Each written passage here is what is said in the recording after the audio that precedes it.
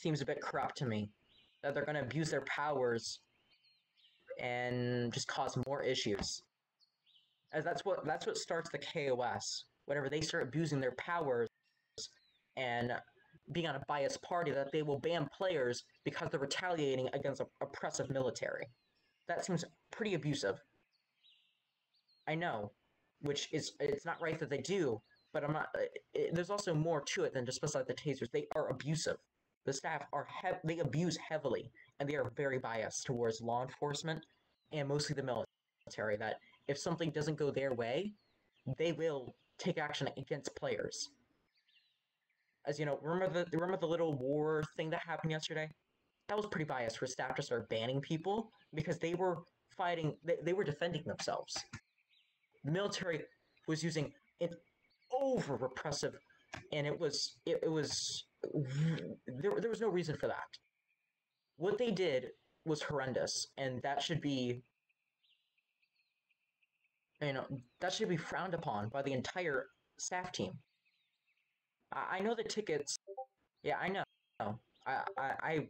I know what happened. Okay. It was bad, but I feel like there should be an unbiased party there to respond. As it seems like the majority of the staff are on the side of the police. There should be a party there that isn't on a side. Because then, it will only be towards the police, even if they broke the rules themselves. Then who is it? Who is the unbiased party? The one who is not a part of any group, police or military. Then, how are you going to moderate? I saw Clem banning people.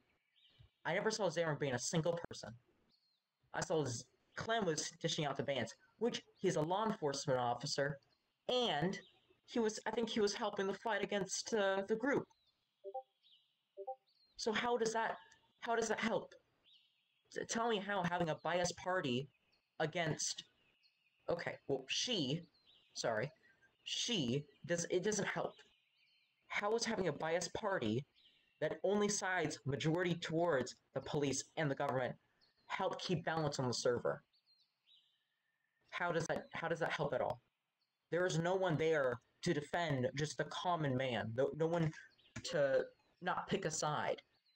To just be there to look at face value. Well, that is your own fault. You are the commander. You are one of the highest authority. It's your fault for not training your people correctly and not getting them out. Yeah, that is on you. You are the one that's supposed to be hiring, but no, the police. Like, you even said it yourself, the police aren't even active enough to defend the city. That is your own fault. You are letting a military take over the role of local law enforcement. That is almost like an enacting martial law. That should only be used in dire situations, which is not one of those times. You're going against petty criminals and some drug lords, but that's mostly it. I don't see how it is that bad that you have to let the military take over completely.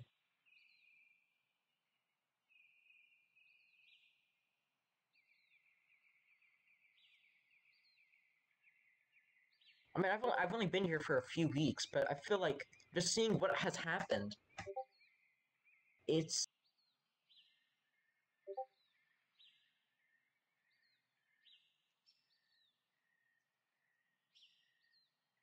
Well, that should be something for the military to resolve themselves.